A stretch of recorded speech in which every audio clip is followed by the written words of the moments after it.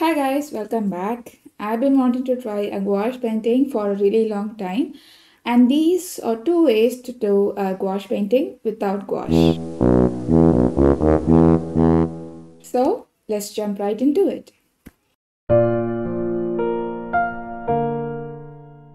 If you are on Pinterest, then I'm sure that you would have come across a gouache painting multiple times in a day because they are everywhere, and you can see lots of tutorials on YouTube telling you how to use gouache. So I was naturally interested in it, but when I went to Amazon to buy a set of gouache paints, I realized that they are really costly.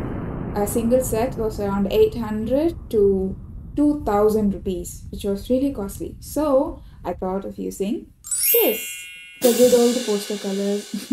I know some of you are angry right now, but just stay with me. Because if you are a child in India, then I'm sure that you would have used these paints for your painting or drawing competitions, sometimes for your crafts, and nothing else, because this is not a serious medium to work with. But the consistency is kind of similar to gouache, and you can use light colors over darker ones. So I thought of using these to paint a gouache painting. So let's just begin. Just so you know, these paints come in these tiny bottles and the consistency is fairly thick. But they use lots of fillers in them and low quality pigments, and that's why they're really cheap. But if you compare it to a gouache paint, I think they use some kind of a different formula than this. So that's going to be really costly.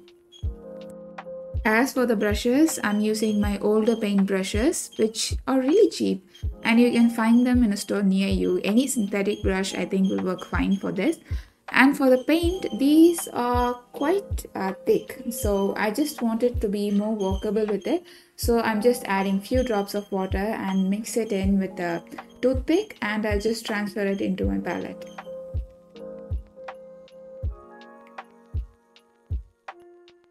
As always, to get a clean white border, I am using masking tape on all four sides, and the sketchbook that I'm using is also a watercolor sketchbook because to thin these paints out, I'm going to use water.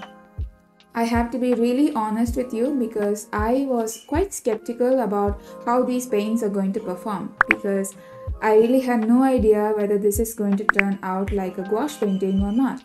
But I was pleasantly surprised because when I was a child, I only used these paints for drawing competitions or drawing classes and nothing else because I really didn't know how to use these paints, and most of the times it is just a plaything for me. And I'll take a paintbrush and some kind of a cardboard and paint over it and just waste it, and that's it. That's all I have used this for. Because I tried this painting, I realized that these paints can be used as gouache, but not exactly as gouache because gouache is really costly. But why I refer it to gouache is because of the consistency and also the techniques and the artistic style.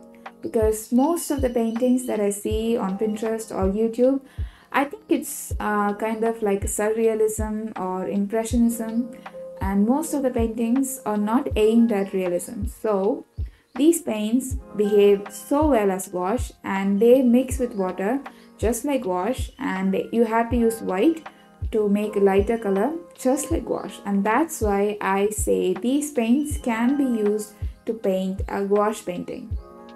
Especially because you can use lighter colors over darker ones and they are going to stand out. And if you use watercolors, then I'm sure that you would have known the fact that you can't use lighter colors from darker ones. So if by any chance you lose a highlight, then it is almost impossible to bring that back.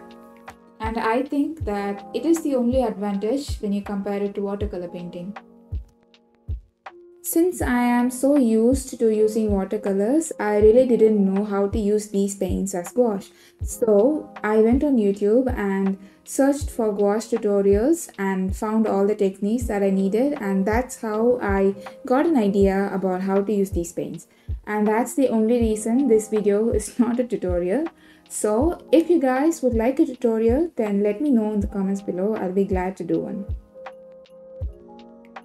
Just because I had no idea about how these paints are going to work, I was quite open-minded about it, and I was ready to welcome whatever this painting is going to be. So I was pleasantly surprised about how this painting is turning out, And it is exactly how I imagined it to be, because if you see gouache paintings on Pinterest, it is going to be like this in a similar style, expressive, impressionistic style, and I'm really happy about it. So if you guys have poster paints, then try using it as gouache, and I'm sure that you're going to love it.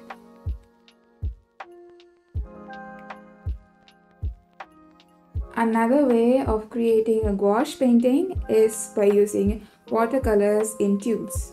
These paints are by the brand Brustro, and I don't like these paints at all because most of the times I just use my Miya watercolor set. But since I'm not using these paints anymore, I just thought of experimenting with them.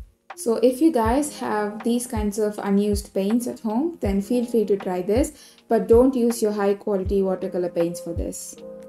This time I'm going to try and paint a flamingo. Just like gouache, I am using a lot of watercolor paint because I want the paint to be thick, just like the poster colors that we did before. And I'm really not worried about the amount that I'm going to use because just like I told you, I don't like these paints at all. So if you have any unused paint which you don't like, then try this. But if you have high quality paints like Daniel Smith or Vincent & Newton, then please don't do this. Just buy a gouache set and try. I think that's a lot of paint in there, but it's gouache painting, so I have to use a lot. The only main thing that I was struggling with was the paint mixing, because I am so used to watercolors and I really didn't know how to mix a thicker consistency of paint, because in watercolors you will be using diluted paint and lots of water, but this is quite thick, so I was quite struggling at the beginning. But since I did the poster painting at first, I got quite used to it, and this time it was quite easy for me. The only thing that I have to warn you about using watercolors as gouache is that you're going to use a lot of paint. So if you're going to try this, then make sure that you're using some unwanted or unused watercolors which you don't use anymore. And please don't waste your high quality paints for this. I will definitely say that I had lots of fun doing these two paintings because I literally had no idea what to expect out of these things because they are quite new to me. I haven't used these paints like I'm using today. So I am really surprised about how well they turned out. I mean, the paintings look exactly how I imagined them to be. So I'm really happy about that. So if you are someone who wants to try gouache, then I would suggest that you try these because these look exactly like a gouache painting. And that's it for today. I really hope that you enjoyed today's video, and if you did, then do give this video a big thumbs up, and as always, let me know what you think in the comment section down below, and I'll talk to you guys in my next video. Bye everybody.